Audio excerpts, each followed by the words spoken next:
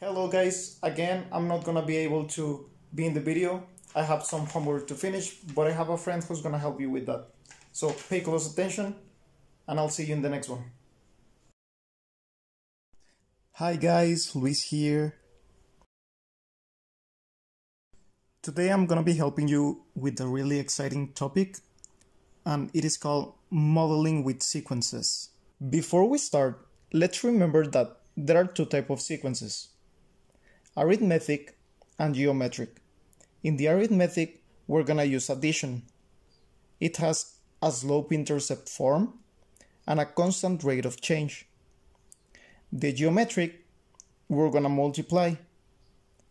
This has an exponential growth and it has different rates at each term, and we're gonna explain that in a little bit.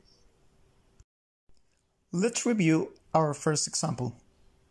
A section of a stadium has 40 rows of seats. If there are 15 seats in the first row and each row has 2 more seats than the one before, how many seats are there in the last row? If we analyze this a little bit, we're gonna find 3 main things: the 40 rows of seats, the 15 seats in the first row, and that each row has 2 more seats than the one before. Now that we know that we're adding, we know that we're working with an arithmetic problem. So here is our formula. For that, a sub 1 is going to be equal to our initial term, that is 15 seats in the first row, and our common difference, 2, because we have 2 more seats than the one before. And since we are looking for how many seats are there in the last row, and that's row number 40, or n, it's going to be 40.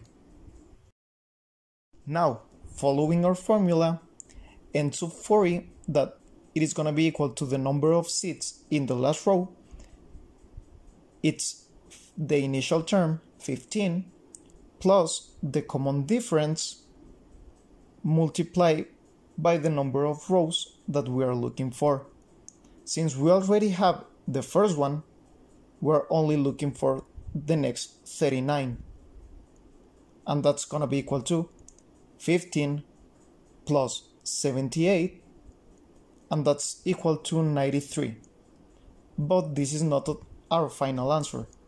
Since we're giving context, we need to give our solution in context. So the final answer could be, there are 93 seats in the last row. Now let's work on the second example.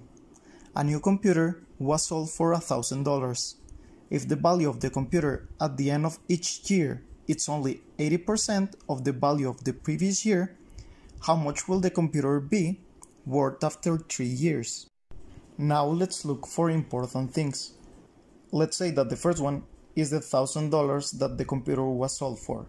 The second one is the 80%, and the third one is the 3 years. And because we know that the value of the computer is going to be changing because of a rate, we can assume that this is going to be a geometric problem. And here is our formula for that.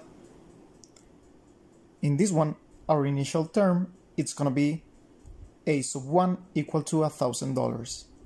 A rate 0.8 or 80%, and our last term, our n, is going to be equal to 4, and I'm going to explain that at the end. Following our formula, a sub 4 or a on our last term, it's going to be equal to $1,000 multiplied times our rate 0.8 with an exponent of n minus 1.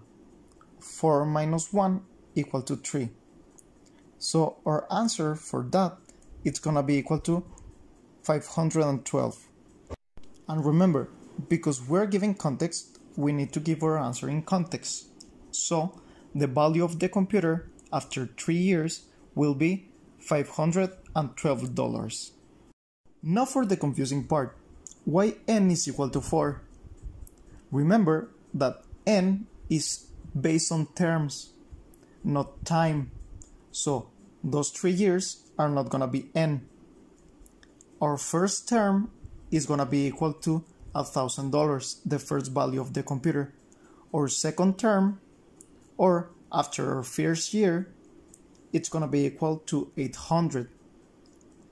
Our third term, after the second year, it's gonna be equal to $640. And our last term, after 3 years, the final value of the computer is gonna be equal to $512.